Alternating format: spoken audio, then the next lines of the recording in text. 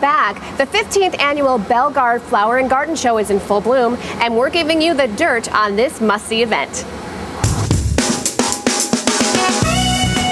It's that time of year we've all been anxiously waiting for. Signs that spring is finally around the corner. Well, this year, spring has never looked so good at the 2009 Bellegarde Flower and Garden Show. Chicago's Navy Pier has once again been magnificently transformed into a world where the feel and smells of springtime will take your breath away. But before this wonderful event kicked off, we took our cameras for an exclusive behind-the-scenes look at this Windy City garden. We're here with Marilyn Gardner, the GM of Navy Pier. Tell me a little bit about the Flower and Garden Show. Well, we're thrilled to have the Chicago Flower and Garden Show back at Navy Pier, and what a great way to kick off spring. It's really a great way for people to come out and, really enjoy the winter, but get a little taste of what's to come. The Chicago Flower and Garden Show is for everyone. People who live in the city who have very small gardens, say a balcony garden, there will be great tips and examples of things that you can do to make the best of the small spaces, but then there are the big expanse gardens for the suburbanites who have a lot of room to make luxurious gardens. It's a great, great show for kids.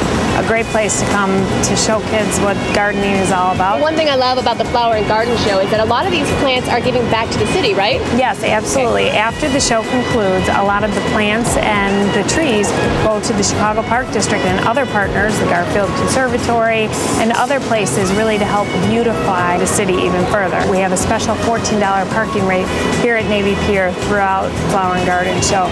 So it really makes it a reasonable visit. You come down to the show, bring your whole family, bring your friends, and it's a great way to spend a day.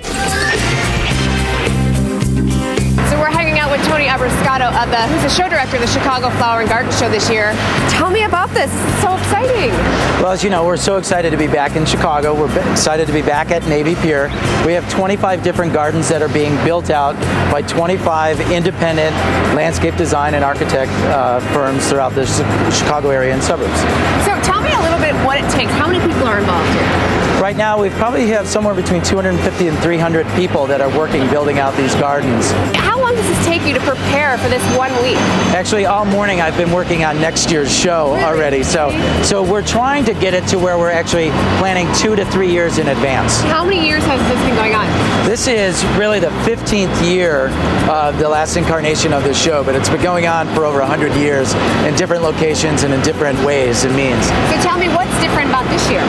What's really exciting is we've created a cultural midway to the show.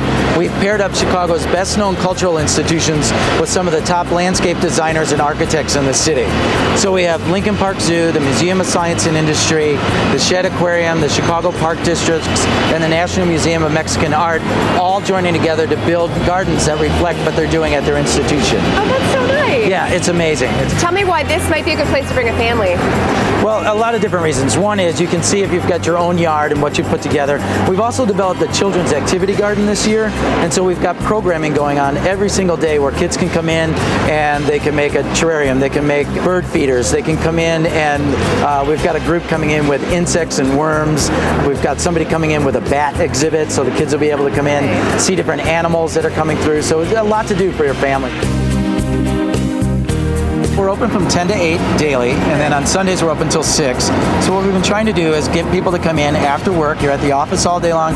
Come in here, unwind, see spring, and maybe have a drink, have some dinner, and go home.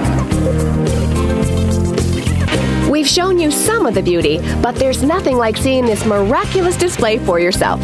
So come on out to the Bellegarde Flower and Garden Show at Navy Pier, now until March 15th. Beautiful setting. It gets me so excited for spring.